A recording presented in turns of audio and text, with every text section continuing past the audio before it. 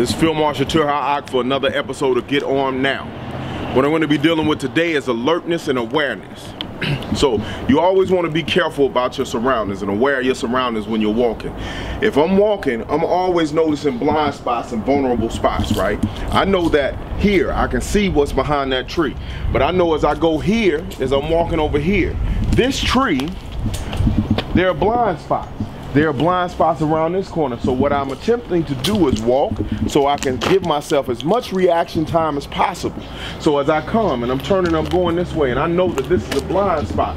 If I come here, right, and I walk close and I walk right here, I give myself no time to react to a threat that might exist, right? My reaction time is zero, they are there, right?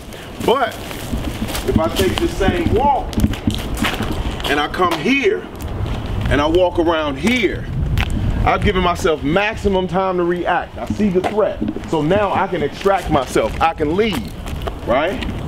Or if I have to go that way, I give myself the opportunity to create distance, right? So worst case scenario, if I have to turn this corner and I have to address it, then now I have maximum time, right? I have maximum time to address it. But the key is that to be alert and be aware, I'm scanning my surroundings consistently.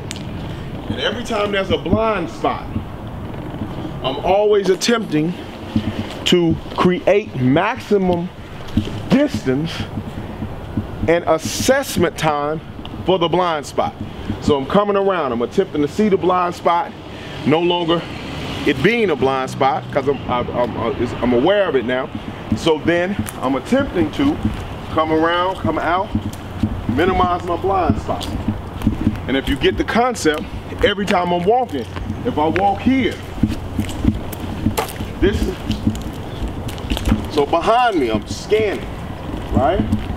So as I go, if I'm going this way, around this path, I know my blind spot is right around this wall, right around this tree. So I'm attempting to come out here, check, come out here and check.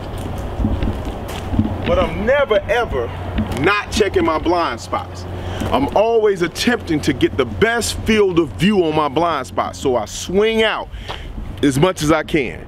Alertness and awareness. Awareness is not only external, but it's also internal. You want to be aware of any injuries you have that will prevent you from being able to react a certain way, right? If you don't see well at night, then you want to be aware of that. You want to think about all of those things in terms of alertness and awareness and what your impediments are. So be very careful, and in some segments we'll talk about augmentation with weapons, with groups, being in groups, things of that nature.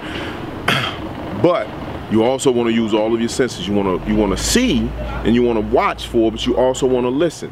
You may be walking and somebody steps on a stick, right? And you hear, right? You hear. That might give you an indicator that something's coming behind you, that something's around the corner. Pay attention to all of those things, right? Get home, stay safe, get on.